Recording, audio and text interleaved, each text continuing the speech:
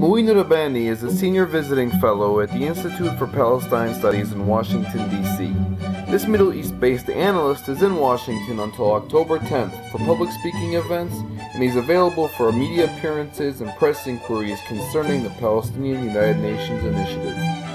In this video, Rabbani answers the question about Palestinian internal politics and the United Nations Initiative.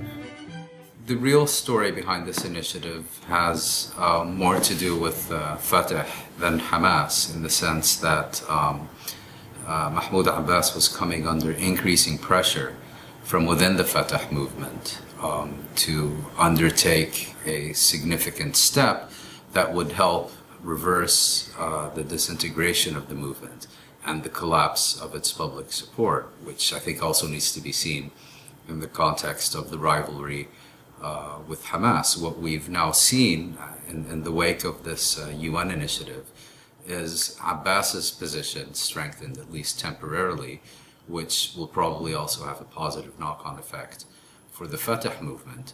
One consequence has been that Hamas, which has been more or less entirely dismissive of this initiative until now, today, by means of its prime minister in Gaza, Ismail Haniyeh, has called for a strategic dialogue with the Palestinian leadership. I think Hamas's opposition to this initiative is quite easily explained and has little to do with any serious ideological differences. Hamas feels marginalized. Hamas feels that Abbas willfully ignored a key provision of the May Reconciliation Agreement, which stated that no significant steps would be taken except on the basis of a Palestinian consensus, and Hamas was trying to tap into skepticism and misgivings about this initiative among important sectors of Palestinian society.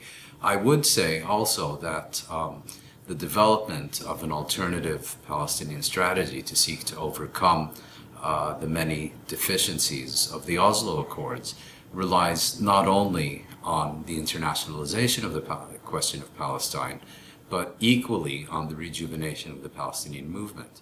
And I think it's quite clear that reconciliation is the essential first step in the revival of the Palestinian national movement. I think without serious reconciliation between, first and foremost, Hamas and Fatah, on the basis of a common political program, we're unlikely to make significant progress towards a revival of the Palestinian national movement.